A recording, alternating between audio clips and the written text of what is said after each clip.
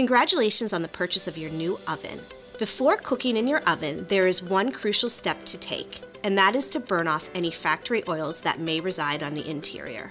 First, you will want to remove any packaging from the inside of the oven, whether it be manuals, packaging, or tape.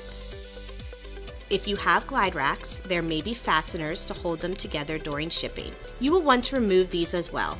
Also, if you have glide racks, make sure they are secured. Next, turn your oven on to 350 degrees Fahrenheit. If you have convection in your oven, be sure to use the convection mode. Let the oven run for 2 hours.